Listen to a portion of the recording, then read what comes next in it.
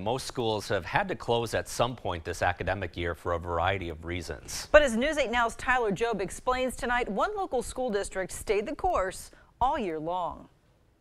When you are done, make sure you are working on any missing work. In this day and age, there's nothing wrong with trying to learn differently. I found myself struggling with doing it online and just procrastinating on stuff. It's like different because you have to just watch and not be in class. It just isn't the same as being in person. Coming back and learning in school was an easy choice for these U.S. history students. But there will be a question on Nixon. Blair-Taylor High School teacher Dessa Carl is more than happy to be with the kids every day in the auditorium. It's been really nice. Honestly, I mean, the kids need to be in the classroom. And in fact, Blair-Taylor schools have been in session all year long. We've been really fortunate. Students are spaced apart during class and lunch.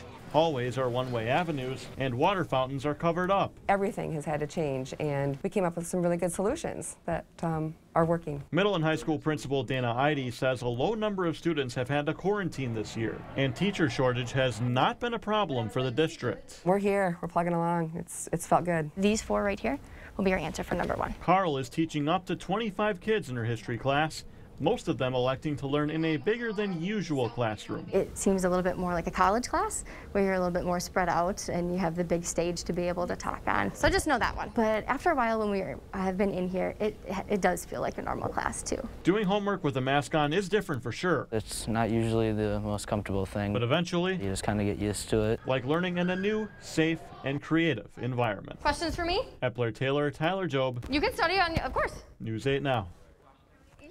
Eide says that all middle and high school students do learn remotely every Wednesday to give teachers the opportunity to connect more with the kids who are learning virtual full-time. But that will change starting after next week because the number of students learning remotely has dropped.